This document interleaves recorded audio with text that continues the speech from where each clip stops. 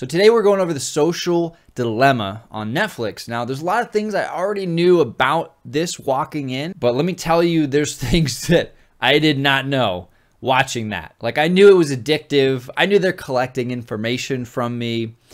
I knew that it was wired. It was designed in a way that's really like getting you to stay there no matter what. Like, I could just feel it. Like, if you've ever used one of these apps before, Instagram, Facebook, Google, all these things, Twitter, these are addictive platforms. There's no question about it. I'm not happy when I've been on these regularly.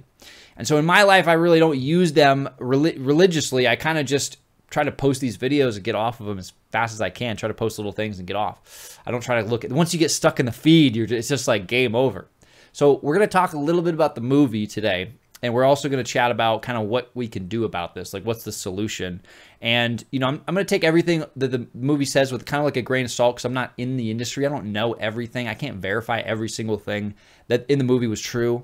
But they did interview really high-level people that created this stuff. So I'm kind of going in with the assumption that a lot of this is true. Maybe somebody's working currently at the company that could prove some of this video wrong. And that's something we should be open-minded to as well, because the whole movie is about confirmation bias and about, falling into these echo chambers.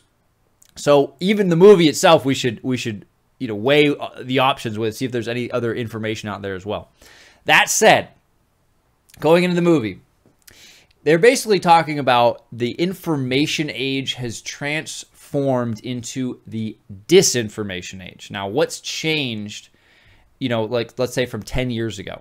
The main thing that's changed, they say, is that there's basically these echo chambers. So there's these things happening with the recommendations of content. Okay, so the main goal of these platforms is they want to, advertise to you. They want to, people pay them, they bid on advertisements to specific people, and each platform is competing to have the best predictive algorithm, the best predictions for what your behavior is going to be next, what you're going to do next. So they gather a lot of creepy data from you to figure out how you're going to act. What are you going to do next? And they do things so crazy that they even, like, when you're scrolling on a page, like, I bet you didn't know this. When you're scrolling on a page, when you stop to look at an image for a few seconds, they record that data. I did not know that. They record that data. That's part of your avatar. And this whole avatar is set up to try to figure out what you're going to do next. And so the company that has the best predictive model, the best avatar, it's the most accurate, gets the most money from ads, and they just make the most money. So they're always looking to figure out, how can we understand this person better? They create this avatar. Okay, so how does this tie into disinformation? Since the goal is to try to get you to stay on the platform with these with this recommended content, YouTube even does this. I'm guilty. Maybe this is a recommended YouTube video. I don't know. But specifically, let's say for Facebook or Instagram, they're trying to recommend you this content. And the stuff that's going to keep you on the platform longer is stuff that you generally already agree with. You're going to read this. You're like, yeah, And that keeps you down. You get into these rabbit holes. And it's just these entire crazy rabbit holes. You just dive into it. Sometimes you last hours of like watching videos or looking at content or articles about this. And so this is kind of where that stems from, is the algorithm has one goal. It's to get you to stay on the platform. It does that with giving you information that it gives you more confirmation bias to what you're already looking for, what you're already thinking. It doesn't really give you a wealth of different opinions and ideas. Once you go down the rabbit hole, it's like, boof, you're going all the way down. So how do you figure this stuff out? Well, for me, I hate social media. If I could never be on it, I would do it. I've had many periods in my life where I haven't been on it. Right now I'm on it because I want to share videos like this with you guys, right? That's what I said. So what you can do is you could figure out, am I looking proactively for people that I would disagree with? Okay, so like a good example of this would be like intellectuals and debates. Jordan Peterson and Sam Harris, right? If you're a liberal, you should be watching some content that's hardcore conservative. You should be knowing what the hell they're talking about. So likewise, if you're conservative, you should be watching stuff that's liberal. Like, this is part of the reason the country is so polarized right now. And actually, people who are moderate are less moderate now. They're more either swinging on one end or the other. In large part, this is happening because of this recommendation, this algorithm. So the companies apparently say that there's only a few people that really know how the algorithm works at each of these companies. So it's almost like this runaway thing that's just kind of, I wouldn't say it's spiraling out of control, but it seems like it's kind of doing its own thing. This is, and you can make tweaks to this, but in general, it's kind of scary. This isn't even like humans deciding or doing this. This is just like in the background happening. And so this has huge influence and power over the world. I mean, literally, you can influence people so easily. My biggest worry in my life is like, dude, I got to get more information from the other side, because basically everybody has different facts, a different set of facts. So some people are going in and they're like, I have this idea of the world because I've been fed these sources, these news sources, etc., these articles, these videos, these posts, and everything is just getting crazy confirmation bias. And other people are doing the same thing in these other like little rabbit holes, and they're getting crazy confirmation bias so that they can't even recognize the other side. They don't even understand why they would think that. And the other side's like, I don't understand why they would think that. And so now we have this huge tension right now in the country, especially in America, because of these issues. I mean, it's insane. And so how do we get out of that? Well, it's not going to be easy. I mean, this has also influenced journalism, right? So a lot of journalism, it used to be a lot more objective. It's hard to find like real good objective journalism that's not biased. It's like almost turned into activism now. It's like journalism isn't journalism, it's activism, because one side really wants this outcome and is criticizing these other people, and the other side's criticizing these other people, and there's nobody in the middle just being like, hey guys, like check this out, because there's no clickbait for the fucking moderates. You know what I mean? There's nobody who's gonna click on the objective article that weighs both sides anymore. The title in of itself is trying to enrage you. It's trying to get you emotional. It's like, and you're like, let me click it and get it and read this. And you get worked up and you get angry. And then you want to click more and you want to click more and you want to click more, and it keeps you on it. And you don't know that you're getting used. You are getting taken advantage of.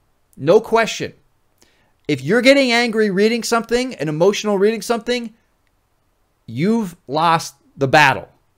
It's not about these people are the bad guys.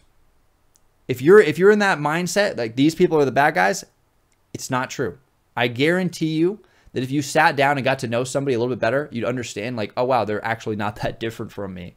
And this is something that's so crazy to me, because we live in such a great place right now. Like it's one of the best times to be alive in the world. Yet there's so many people that are unhappy. So many opportunities, there's so many amazing things. There's so many people that aren't able to see those because they're clouded with all this kind of destructive information, if that makes sense. So there's not anything that's out there that's really just adding to the general well-being, because it doesn't get clicks, it doesn't get any attention, it doesn't keep people on these platforms, it doesn't get the money, it doesn't pay. So this is where they talk about in the movie about getting into like regulation. Now, I'm not a big fan of regulation. I think that the government should get its hands out of most things because it's not efficient. Have you ever been to the DMV before? Have you ever done anything through the government? It's never, ever efficient. So there's no reason that the government should have control over all this stuff. However, I do see the argument that basically these platforms have become so influential and they've become so crazy with being able to even almost influence elections, that having some sort of cap there with like what they're able to do, it kind of makes sense. I mean, I'd be open-minded to that conversation. So what can you do today to actually fix this? Okay. How can you change this in and of it yourself? Okay. So number one, and everybody thinks they have an open mind. They fucking don't. You don't have an open mind. Everybody thinks they have an open mind. You don't have an open mind. You only have an open mind if you're actively watching people you disagree with. Okay, so you have to go online and you got to go search for people that you think probably are terrible people. They're idiots. They don't know what they're talking about. They're fanatics, whatever. You have to go search for those people and you have to just watch them. Now, that's probably hard to stomach if you're just deep down the rabbit hole, let's say in the political spectrum. So what I would say is check out debates, right? So look at debates. Look at content where people disagree and they're trying to hash it out. There's not enough of that. You know, Rogan does this pretty well. He has people on that disagree. You know, there's some good ones. Jordan Peterson, Sam Harris. There's plenty of debates out there, political debates. These are, and it's not just about seeing like who got the zingers in. I think that's like not, that's, some people look at debates like, oh, this person won and this person lost. A debate should be about like trying to understand the other person's view, because you know, they have maybe their unique experience or whatever has contributed to why they think the way they think. There's probably something you'll learn. You know, the most important thing that I've figured out, and I don't follow it. It's hard to follow it all the time. I have to constantly remind myself. But it's seek first to understand, seek first to understand, then to be understood, right? Classic. This is what we're not doing right now. We're not doing this. So go figure out somebody that you don't like and go follow them, go listen to them, go check out the other side of the aisle, because the way that we're moving is not the right path. I mean, it's not going to end well. You know, it's not good for anybody. And I think we have a lot more in common than we think. And I wouldn't be happy if I saw these systems that are in power, taking control over our thoughts and our, you know, biases, let's say, running rampant and dividing us as a country. So go check out somebody you disagree with and go watch it and go and try to have an open mind. And it doesn't mean you have to agree, but you seek to understand, and maybe you'll get a little bit less worked up. You'll get a little bit less angry, and you know, at the end of the day, you'll be a lot happier. Nobody's happy when they're all angry anyways. So I hope that helps. Like the video and subscribe if you want more content. I'm going to be covering some dope ass shit. It's going to be freaking sick. And I look forward to the next video. Over and out.